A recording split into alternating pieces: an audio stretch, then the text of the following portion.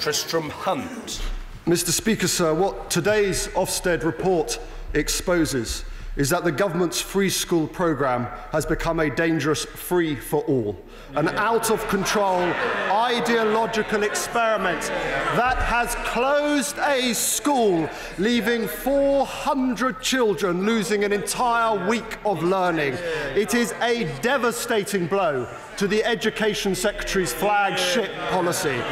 It reveals that pupils have been failed on every possible measure, and parents will want to know why the Education Secretary has allowed this to happen. Contrary to what the Minister said, in a pre-registration report in July 2012, Ofsted deemed the school to be failing to meet basic child protection standards even before it was opened. Why did ministers not act on these concerns before signing a funding agreement for the school? Why have ministers allowed a school to be run by large numbers of unqualified staff? Why have ministers sanctioned, quotes, dangerous levels of safety and behaviour? Why have ministers allowed children with special educational needs to be left to struggle? In a city where every child needs to be supported and educated to the highest possible level, the Education Secretary has sacrificed learning for ideology. Mr. Speaker, it is not just al-Madinah school. It is not just al-Madinah school which is dysfunctional.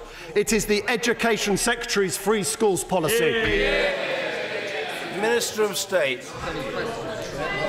Mr. Speaker, it didn't last very long, did it? The support of the Labour Party for free schools. I don't know how the honourable gentleman has the nerve to come to this House, Mr. Speaker.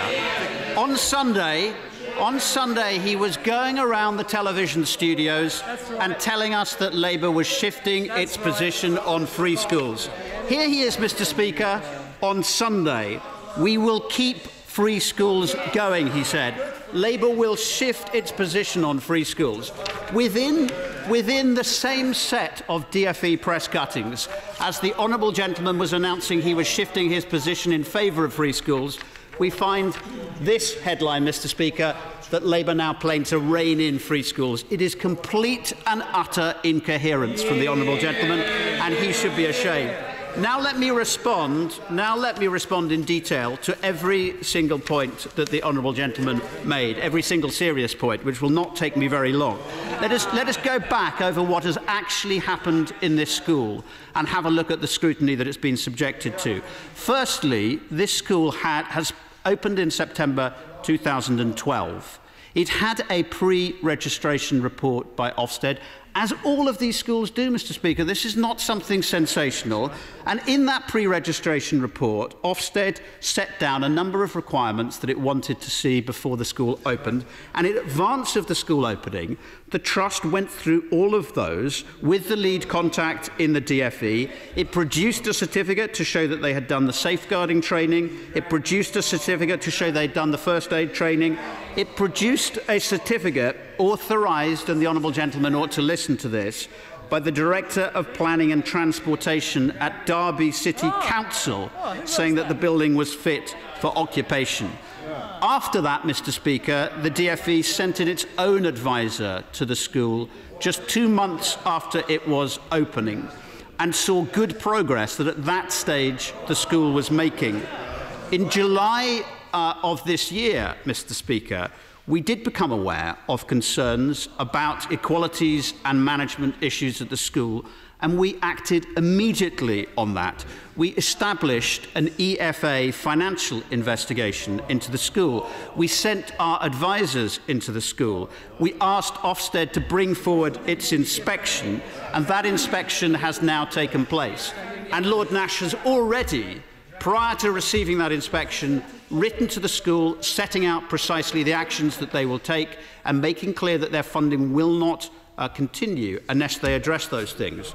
And, Mr. Speaker, why doesn't the Shadow Secretary of State, if he's so supportive of free schools, why does he not have the responsibility to put this failure of this school into context? 75% of the free schools that have opened since the beginning have now been rated good and outstanding by Ofsted. That is a higher proportion, Mr. Speaker, than local authority schools. We didn't hear that, did we, from the honourable gentleman opposite? And when we come to complacency, which I think is the allegation the honourable gentleman is making, can I remind him of the record of the government, the last Labour government that he's defending? At the end of their period in office, Mr. Speaker, 8% of schools in this country, over 1,500, were rated as inadequate, many of them for years, many of them with no action.